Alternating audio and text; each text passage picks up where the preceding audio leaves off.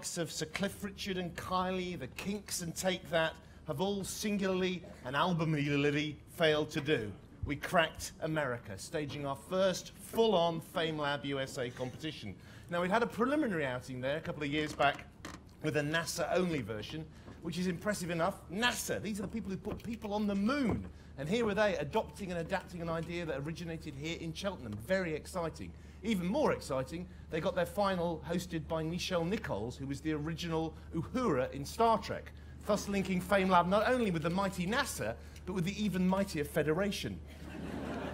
Now, that was great, but there are still a few scientists left in America not working directly for NASA, and we wanted them to have a chance at FameLab too. So this year, again, with a lot of help from NASA, we went nationwide, and after something only marginally less protracted than the US election process, Lyl Tomlinson emerged as their winner.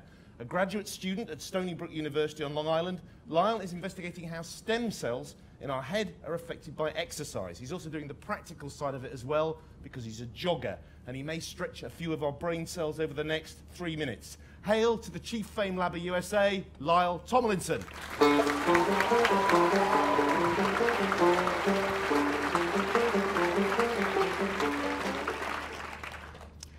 So, by show of hands, how many of you have forgotten the names of people you just recently met? Ah, so we have something in common. Okay. But if you guys are really anything like me, you've probably also walked into rooms in your house before and said, wait, what was I doing here?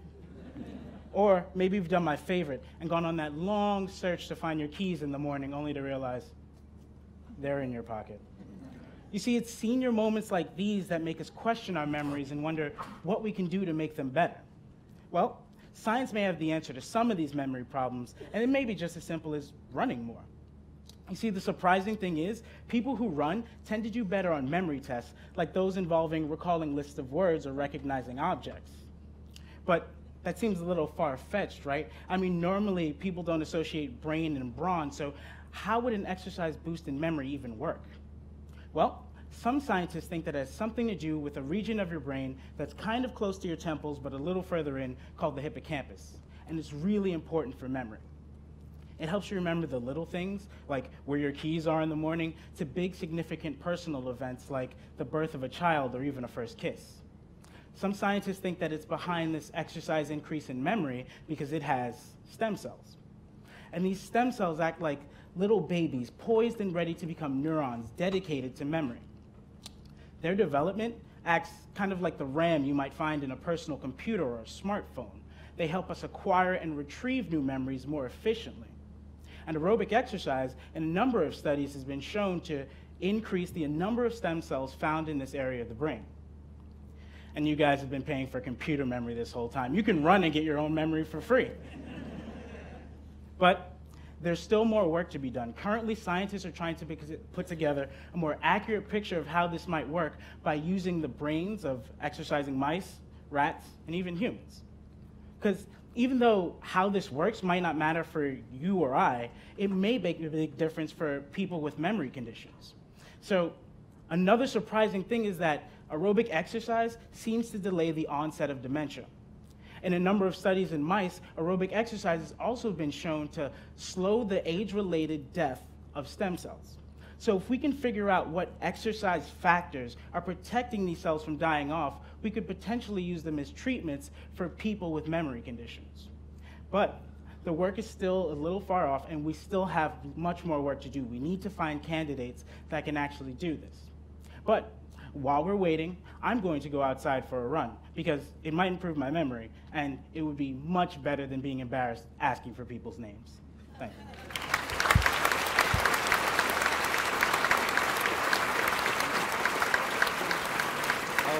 Thank you very much for a fascinating talk. Now, I'm a little puzzled because, say for example, I grow very old, and I'm lucky enough to grow old, and I start having memory condition.